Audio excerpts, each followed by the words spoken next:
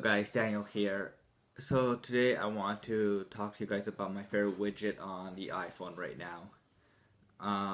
There's a lot of widgets now on the iPhone which there wasn't before. I think last year, I think was the first year that Apple allowed widgets on the iPhone. But widgets on the iPhone are way different than on Android.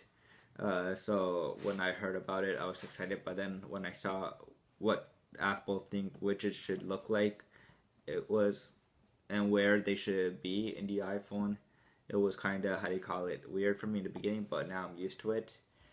So my favorite widget right now is called Launcher, and Launcher, as you might have heard, was kicked out of the App Store a long time ago by the Apple team because it didn't follow some rules about it and all that stuff.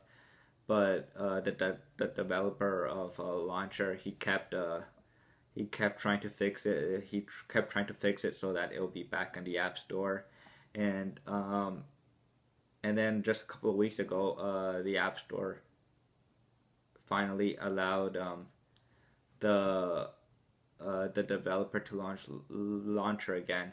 So it's free for it's free, and you can get a paid version if you want. The paid version allows you to get more, how do you call it? You get to add much more apps to the launcher, and the free version you get 2 lines of free to add free apps to it. So what is Launcher? Launcher's a quick way to launch your apps from the notification area.